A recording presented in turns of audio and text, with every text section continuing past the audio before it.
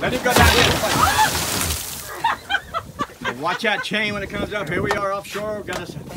Oh my God. Goliath hooked up on the rope. Keep that chain off the boat. Reach out, put that chain off. Yeah, I got you. Sorry about that. Got a nice big Goliath hooked up.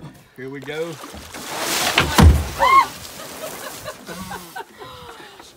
All right. I don't know if I got a picture. Well, take a picture. Yeah, don't burn your hands. Let him go if you have to. I was worried when I first put it down. He about pulled the rope out of my hand. What do you think, gang? This is getting intense, ain't it? Everybody's soaking wet. Captain Bubby, I'm going to let you handle it from here. I don't. You got it. Just reach out with the chain. It's all right. Reach out. We'll get a picture of him. Just hold him out because he's going to slam again. That's cute. Ryan, just be careful. Yeah.